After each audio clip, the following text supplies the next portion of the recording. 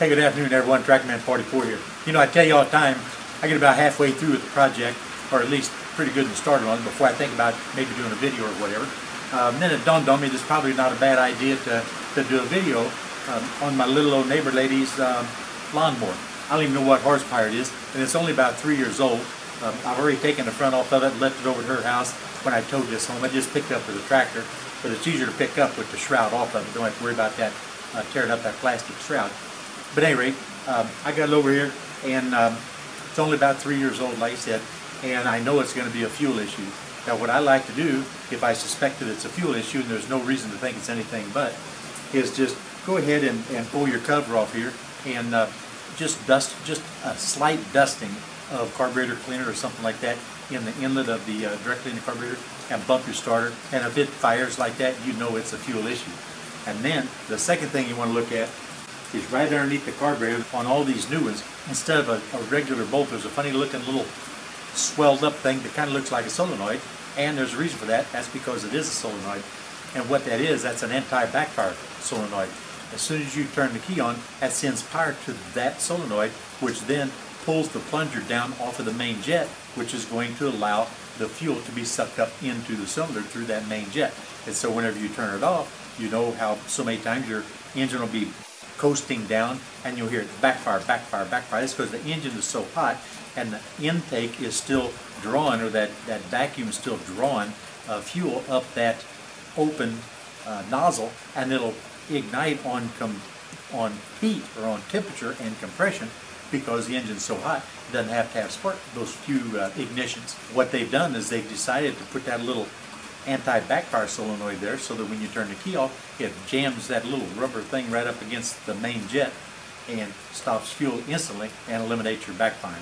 But those things are notorious with the fuel that we get nowadays. They're absolutely notorious for getting stuck.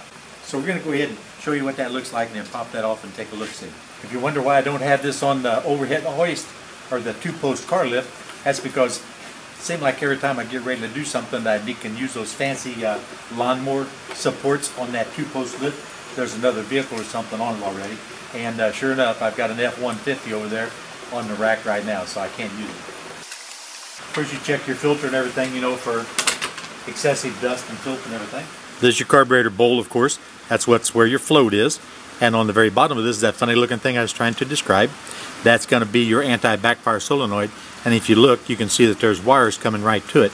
And those wires will be energized the instant you turn the key on and de-energized the instant you turn your key off. So what we have to do now is we have to remove these guys right here and whatever else is holding this plastic in place so that we can either remove the bowl or remove this. Two 10mm off the carburetor right here, and then a third one up here, which is a 5/16 or an 8mm, should remove that plastic right here off of the front. Now we have to do what's necessary to get the carburetor off in order to get this guy out right here. Now usually when I pull the fuel line off, I have a pencil ready. That's last year's gas, boy, it stinks. That pencil usually takes care of it, but you get gas all over you no matter. Now we either have to figure out a way to spin this off or take your linkages off, because it will not clear the frame of the... Now if there was a notch in the frame right here, like it is right here, that would come right off of that. Here's the float bowl. There's some debris and stuff in the bottom of the float bowl, kind of indicating that there's going to be a problem in the base of the carburetor. This is a solenoid I was telling you about that actually pokes right up through the bottom of the bowl. When you apply 12 volts to this terminal, when you turn the key on, this solenoid will drop down. When it drops down, it opens that orifice or that nozzle to full fuel flow. And whenever you kill the power, the spring then pushes it right back up to the top and instantly plugs that orifice so it can't get that resultant firing after you turn the key off. You have to be a little careful getting these off here, because I don't want to bend any of these. Get those bent, then you have a tough time getting everything adjusted again whenever you go back together. If you take a look right here, that's the effects of moisture that the 10% alcohol fuel is actually drawn into the carburetor. And this here is the main portion that solenoid shuts off, and directly in line with it is this tiny orifice right here. That orifice right there is going to be plugged up. So I'm going to take this over to the air compressor. We're going to spray some cleaner in it, pull that orifice out. We have to clean all this debris out of here and reassemble it, and it should be good to go. Now if you just want to make sure for yourself that the solenoid is actually functioning once you get it cleaned off, you can go ahead and plug the wires back onto it, and you can just turn your key to the very first position. See the solenoid, see the headlights come on, the solenoid pulls in, drops out, pulls in, drops out.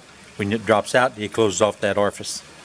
I guess I probably need to tell you, the space that you have to get in here is so thin, even the thin tools in your toolbox, the thin wrenches won't get in there. So what you have to do is just take an old scrap wrench, this happens to be a 1/2 inch on most of these guys right here, and go to the bench grinder and grind it down to where it'll fit right in underneath there.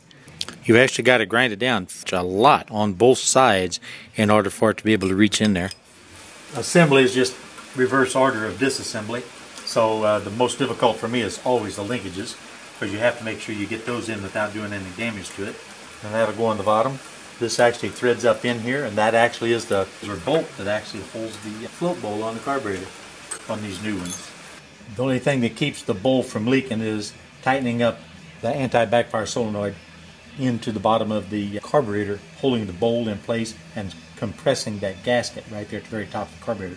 So whenever you put it in and reattach your fuel line, make sure that you've got it snug enough where you don't see any leaks whatsoever coming out of the carburetor bolt. Once you get to that point right there, you should be able to reassemble the whole thing. And of course these two nuts is what secure your all the gaskets up against the engine and also on the back of the filter here. So make sure you get those snug but not crazy tight. And your gas tank vent goes back on, and of course this vent here goes back on.